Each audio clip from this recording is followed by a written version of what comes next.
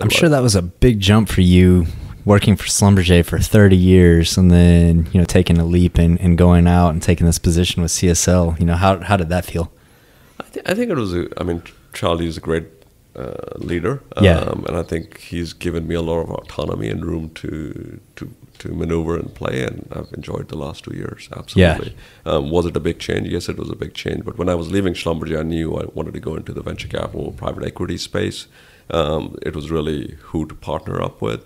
And because Charlie's built an incredible team of people and people that I've respected and worked with for many years, so it was kind of a no-brainer decision for me.